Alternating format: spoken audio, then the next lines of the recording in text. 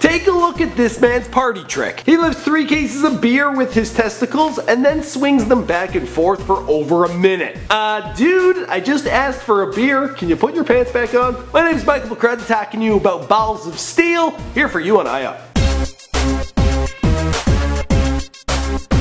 First off, I want to hear from you guys. Do you have any amazing party tricks? For me, I am brilliant at being a fake palm reader, but I want to hear from you guys in the comments down below. Now, there is very little known about this Chinese nut bar who discovered he had a gift like no other. Wearing a simple cloth to cover his modesty, he stands in what looks like a bathhouse. Men stand at either side of him for safety's sake. He starts to meditate, and then we have liftoff.